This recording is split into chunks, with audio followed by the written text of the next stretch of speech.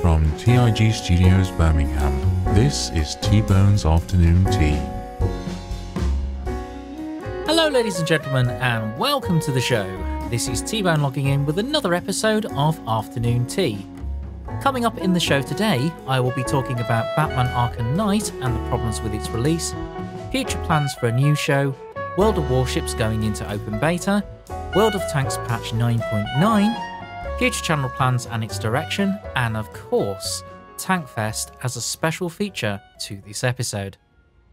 So that's a lot of ground to cover, so without further ado, let's get started. So what's been happening since the last episode? Well, not a lot in my personal life, but in terms of gaming and other events it has been fairly busy. A couple of weeks ago, one of the AAA titles came out that I was considering buying on release, Batman Arkham Knight.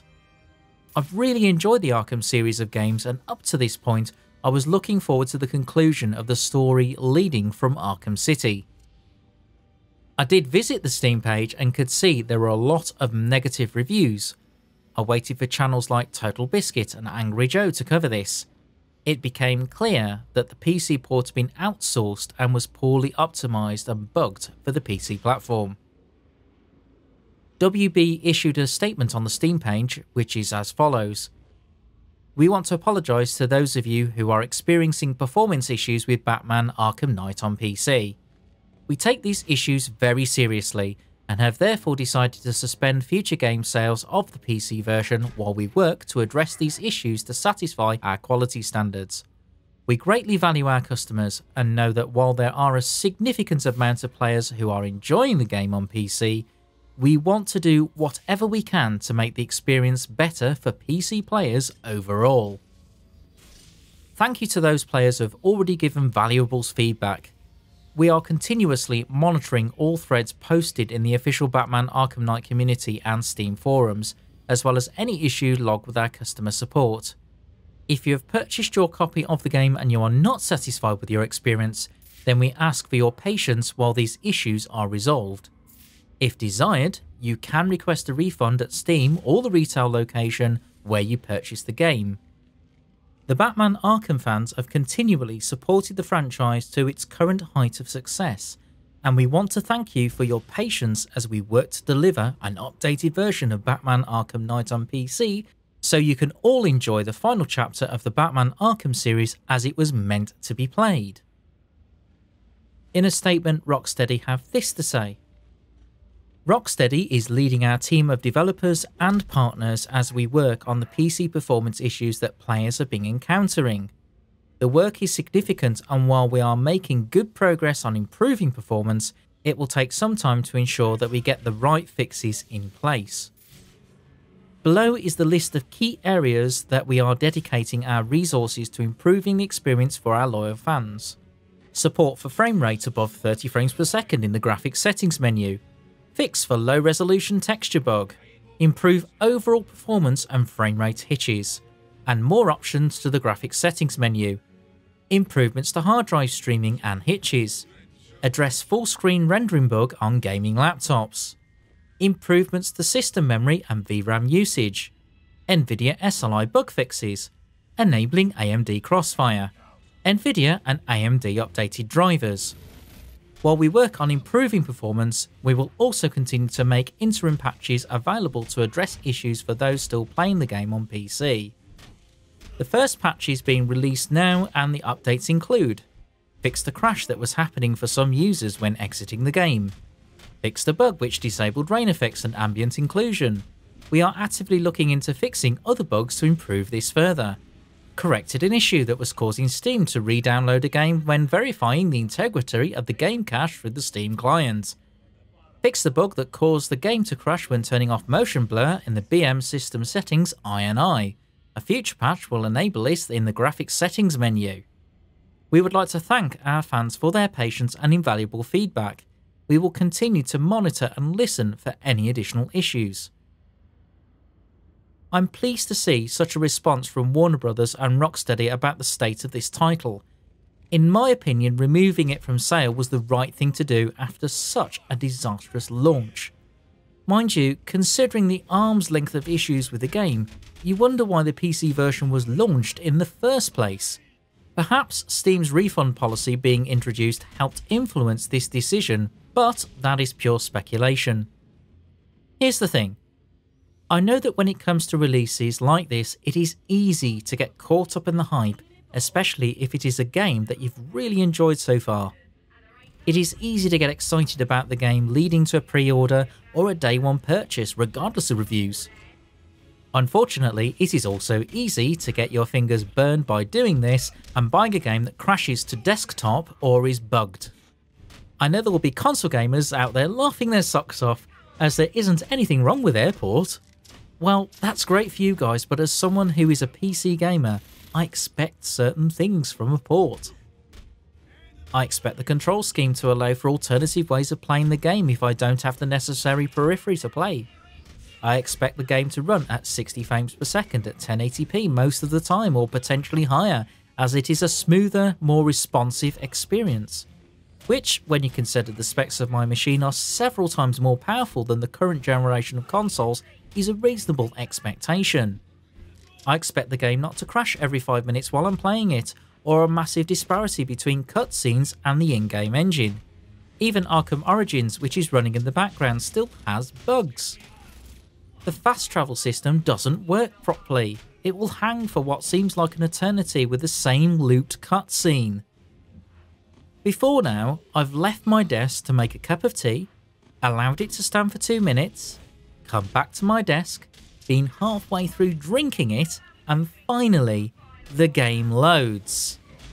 The last time I had to wait that long for a game to load was on a Spectrum Plus 2 with a tape drive in the 1980s. It actually works out quicker to glide or grapple your way across the city than use fast travel. My point is this, and I'm saying this to every developer and publisher out there. For goodness sake, please, please, please stop releasing games that aren't finished yet.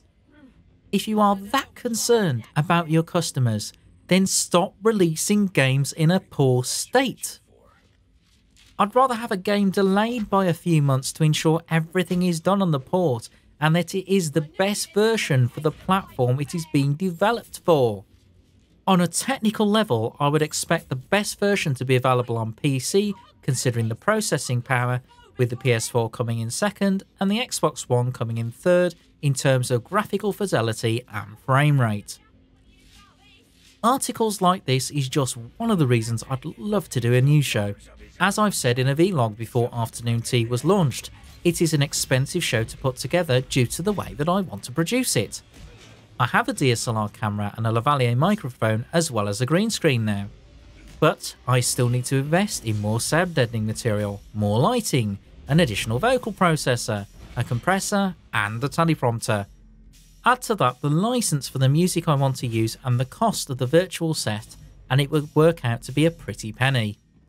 However, it is a plan that, albeit shall for now, is one that I want to do in the foreseeable future. So, what's next? Ah yes, World of Warships has recently come out into open beta, so all of you itching to have a go at World War II naval combat can do so. I had my account wiped with all my progress gone, gold returned over to me, and still have the premium ships that I bought to gain access to closed beta. On top of this, I had a special ship on my port, as I'd played over 50 battles in the closed beta test and rose through the ranks to the point where I could play multiplayer.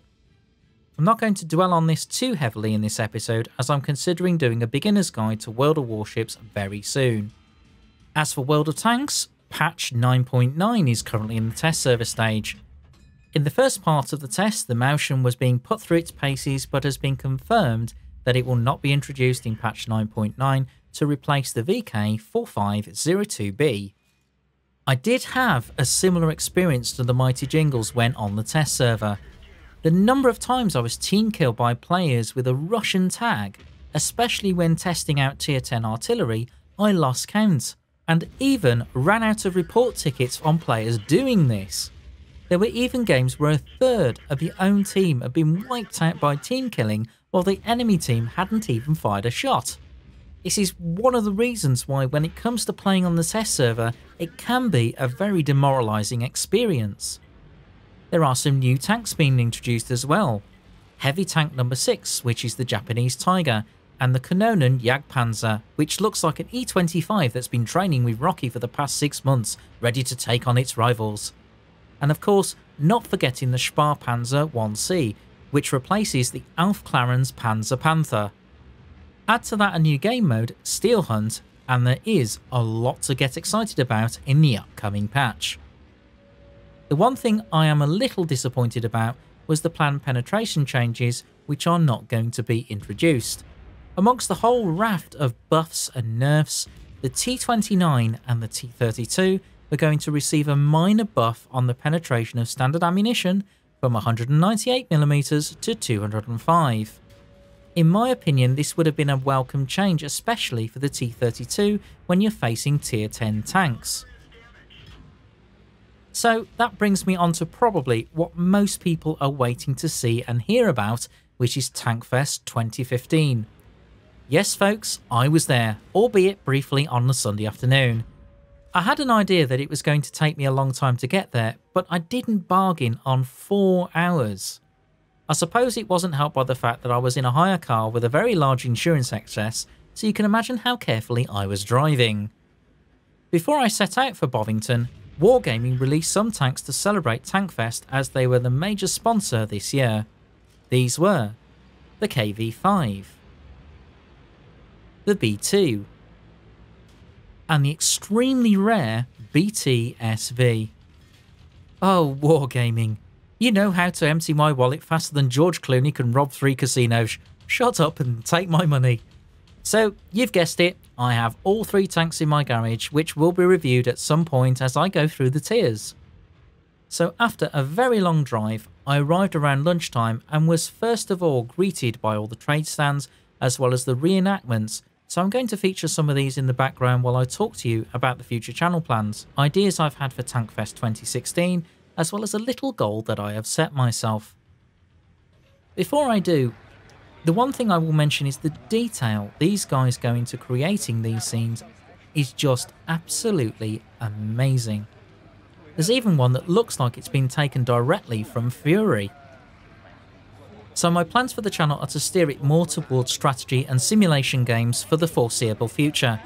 This will include games like World of Tanks, World of Warships, and I may even look at War Thunder and World of Warplanes. I still want to play MOBAs and some Hearthstone, and I'm itching to do some air traffic control and flight simulation. I may even jump into a Eurotrack or OMSI 2. Anything that comes under strategy and simulation will be featured here. I think for now this will give the channel some focus for the time being until I have the subscriber numbers to take the channel on as a full-time proposition. At the moment it is a hobby that I do in between work and other pursuits in my personal life. I may not release a video all that often, but when I do, especially with tutorial series and tank reviews, hours of work goes into producing a video at the standards that I want to produce the video at. As for Tankfest itself, in one word, amazing. There is so much going on at the same time, I just about managed to capture some photographs of tanks that will be familiar to you, as well as unfortunately missing out on a few as well. And yes, I did give the Tog a hug. I did get to meet Sir Havoc in person. He's a lovely guy and an advocate of this channel, which I am extremely grateful for. As for the mighty Jingles and Rita, I did see them, but not to speak to. Jingles was trying to leave at the time I saw him, so I left him and hope to catch up with him next year. So, what about 2016? Well, my plan is to be there for both days, possibly with a volunteer film crew. I may get in touch with the museum as well to ask express permission to film. My goal by then will be to be part of a multi-channel network like TGN, and I would hope that I will become an EU contributor for Wargaming. Only time will tell whether this comes true, but this is my ambition. So on that note, it is practically time for me to end. I would like to thank you all for watching. I will leave you with some video that I shot from the main arena and leave the tanks to do the talking. I apologise for the quality of the audio. I'm still looking to invest in a field recorder and shotgun mic, but for now, enjoy the sight and sound of tanks that I did manage to film from Tankfest 2015. So, until next time, take care and enjoy your gaming. This is T-Bone logging off. One of those vehicles that we're quite keen to point out is not a tank. This is a mobile artillery piece, and it's called the M110 artillery piece, and this particular one carries a whopping great 8-inch gun on the top, or in modern parlance about 203mm. It was designed in the 1950s. They designed it for the 8-inch gun and 175mm gun, and it's a way of taking artillery around the battlefield. It's a relatively small vehicle. They initially hoped it was going to be air portable. You could get this on one or two the muzzle brakes. It captures gases as they leave the barrel behind the shell, and by capturing the gas, it helps lessen the recoil. And when you're looking at a gun this big, that's one hell of a lot of recoil comes out for that barrel when it fires. If it did fire on maximum charge, sitting where we are now, it could quite happily bomb Bournemouth. About 30 kilometres would be the range of the shell in this vehicle. 103 is powered again by a continental diesel. Again has torsion bar suspension with a larger number of road wheels, but it has that same curved shaped underside to its hull to deflect the mine blast and that sort of thing. The gun's 120mm. It's extremely powerful but takes a lot of loading. In fact, normally the tank would carry 2 loaders because you needed them to handle the ammunition. It's so exhausting that you either load one chap loading the projectile, another loading the case, or some similar arrangement like that. Notice also how the commander is right at the back in his cupola.